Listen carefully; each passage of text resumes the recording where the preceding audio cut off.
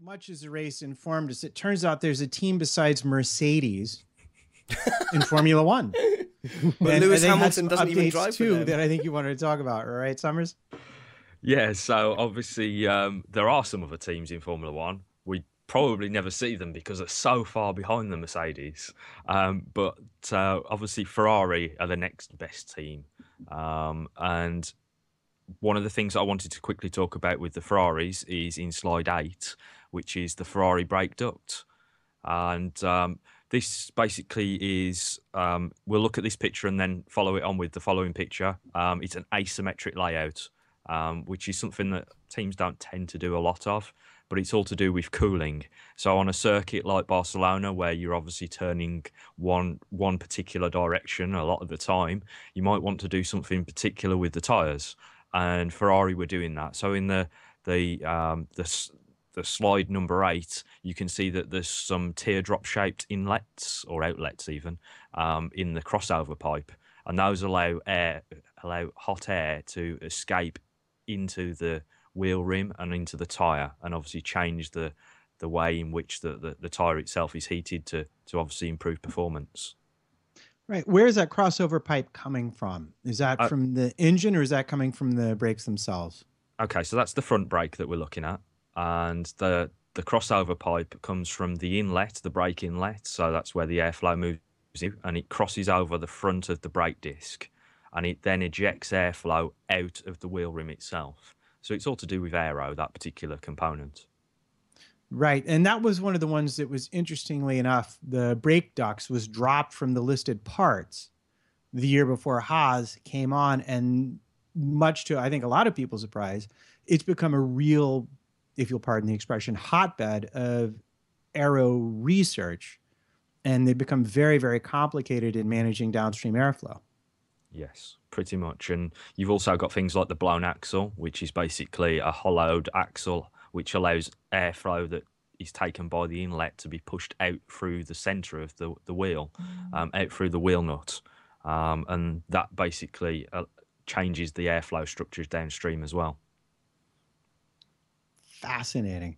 And that's for cooling then, or heating mostly, or for both. It can change depending upon where the tire is and how it's being worked on the particular circuit. It depends on which configuration they're using. So obviously in slide 8, we're looking at the layout with the teardropped outlets, and that allows more hot air to be released from the disc into the rim and then onto the tyre itself. Whereas on the other side of the car, which is the left-hand side of the car, the right as we would look at it, you don't have those holes in the crossover pipe. So the air can't make its way to the wheel rim, and it can't make its way to the tyre as effectively. I think the chat room are taking issue with you saying that Ferrari are the second best team. With they're saying, are they, Summers? Are they? Well, in terms of the championship, they're the second best team. Yeah, good point, chat room. You might want to look at the table before you besmirch Summers F1. With the with those what did you just got, the teardrop shaped ones on the brakes? Yes. They've got it on the right front on this one. Is that because obviously in Barcelona there's a lot of longer high-speed right-hand corners, and so the left front will get hotter, and so they're trying to balance out the temperatures between the left and the right? Yeah, that's exactly it, basically. Okay. You've also posted up a very nice picture of Ferrari's brand new rear wing, and there's some things you read about. I'm just very curious as your take on it. What are they up to here, and what do you see as being interesting about this? Okay, so obviously each circuit's got its own characteristics and downforce levels, etc.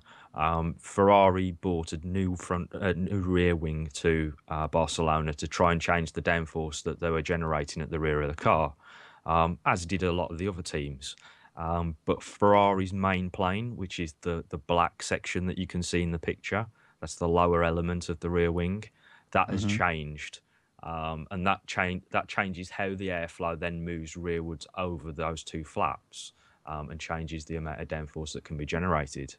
On the end plate itself, which is the vertical element that obviously upstands and creates the wing, you've got 2 gradient slots, whereas previously they only use 1.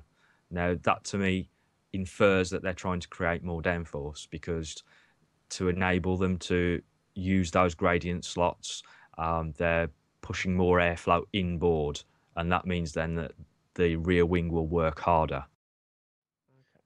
Right. And so now the question I was going to ask, because it's a bit difficult to see in the picture, is you think those slots are meant to move air from outside to inside on top of the wing to help increase the pressure differential, or it's going to the underside? Underside of the wing, yes. Yes. Okay, so you're bleeding higher pressure air or into the underside of the wing to try and get that moving faster, so you increase the pressure differential. Yes. Between the top of the wing and the bottom, which adds downforce. Yes. Right. Okay. Yeah. No, I did a bit of reading on rear wings, and it's pretty fascinating. And one of the things that's interesting is not all of these things all work efficiently at all speeds. So they don't always work against each other, even though it might seem like it at first. Yeah. Sorry, Spanners. Oh no, it was just a question from the chat room. If you look at the picture, there's the sort of advert with a firm called MAHLE, and I'm sure people will, even without the picture, you'll be able to know that they have these very kind of subtle indents striking diagonally, sort of rising up from the tyre area. And the question from the chat room is, do they really have an effect, that subtlety of indent? Yes. But basically, those are what we call strakes.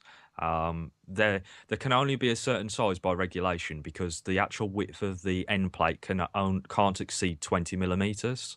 So the wing will be scalloped and shaped in order to stay within that 20 millimeters, and those strakes will take them to the 20 millimeter restriction.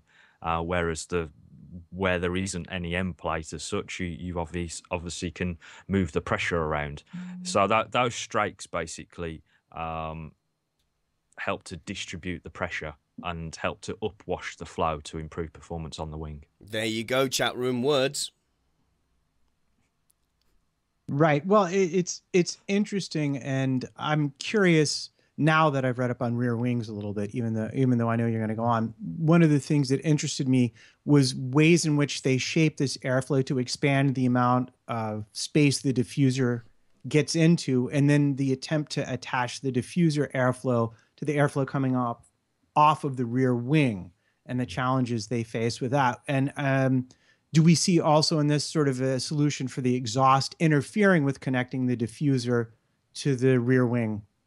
Yeah, so on the Ferrari, which you haven't seen for the rest of the season, you've got what we call a monkey seat sat over the top of the exhaust, and that helps to connect those 2 airflow structures you're just talking about. So the diffuser and the rear wing, you want them to connect the structures together, and then obviously they work in harmony to create more downforce.